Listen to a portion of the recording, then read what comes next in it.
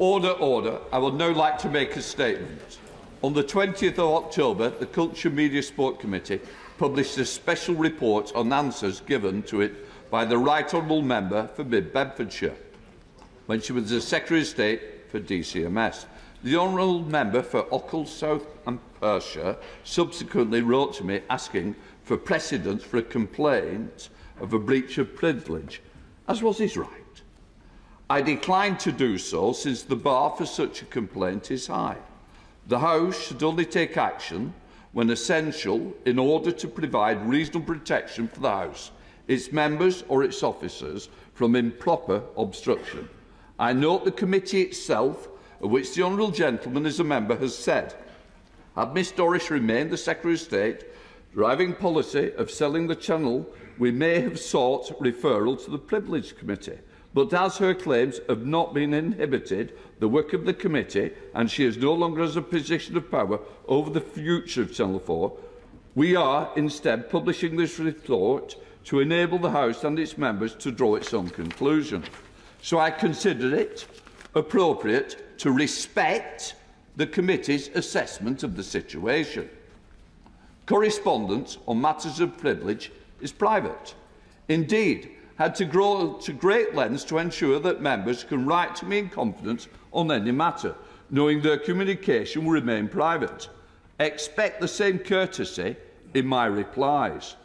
The Honourable Member has seen fit to give a partial and biased account of my letter on Twitter, and I await his apology.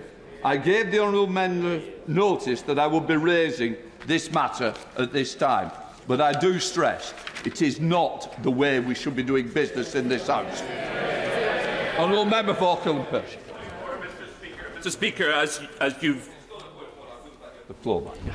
Mr. Speaker, as you've just explained, the Commons Culture Committee in which I sit published a unanimous cross-party report about the testimony of the Right Honourable Member and the testimony she gave to the committee, and there are now considerable public interest in what should happen next. I want to put on record, Mr. Speaker, that I deplore social media pylons against you or indeed anyone else. I've been on the receiving end of them and they are exceedingly unpleasant. But could I ask for guidance on what I and other members should tell their constituents about integrity in politics in this context? If someone misleads a committee, what should happen next?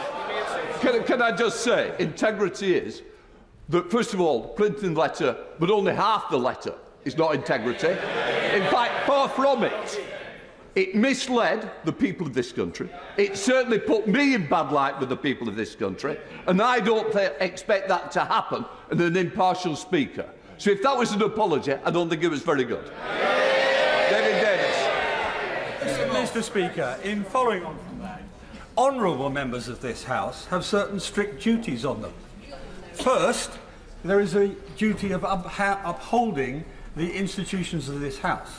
Clearly, in breaching the confidentiality of the Speaker's private correspondence, the member for Ochil and South Perthshire has knowingly broken that rule. And frankly, for that, if that was an apology, that was not sufficient for that alone. But we also have a duty to tell the truth. Now, in his public pronouncements, he implicitly criticised you, Mr. Speaker, for not referring the DCMS Secretary of State to the Privileges Committee. But you were simply following the convention of agreeing with the DCMS Select Committee, of which he is a member. And when they decided not to refer, there was no minority report from him. There was not even a vote against from him. It was a unanimous vote. So what he was trying to do, Mr. Speaker, was to blame you by his partial release of his letter, and he was leading the public to believe that somehow you made this decision against the wishes of the committee. The rules of this House do not allow me to assert whether I view the misleading of the public as deliberate. So the House can make its own judgment on that. But this miserable half apology was completely inadequate for the breach of this measure. I'm going to leave it there for today, and I hope the Honourable will consider the way he's put his own part.